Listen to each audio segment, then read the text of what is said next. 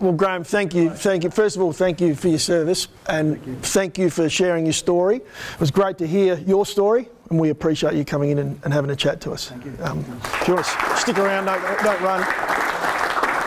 It's interesting that Graham talks about war, and we often do comparisons with elite sport and war, and it almost sometimes it's like, oh, it just doesn't seem right. You know, when you know what our soldiers went through.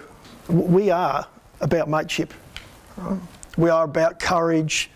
I'm not comparing it anything like what Graham's talking about here, but it is battle. I wanted Graham to stick around because we're going to announce we're going to have 2 new soldiers, all right, that are playing this weekend. The first one is no secret, but Jacko's going to play his first game for the footy club. So, I know, Jacko, if I talk about the courage, mateship and sacrifice, epitomises it, right? And this is your opportunity. I know you take it. I saw you yesterday. Well done, mate. Welcome. And our second one is Riley. Riley Thilthorpe's going to play his first game. That was possibly the worst kept secret of all time, wasn't it? Did you know? No.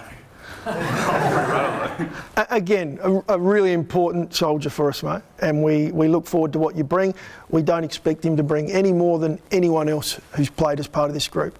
Come in and play a really important role for us. Well done to the 2 lads. Get around each other. All right, let's enjoy it. Well done, mate. Thank you. Well done, bud. You a bit sweaty, mate? Yeah. You a bit sweaty? Thanks very much for coming in.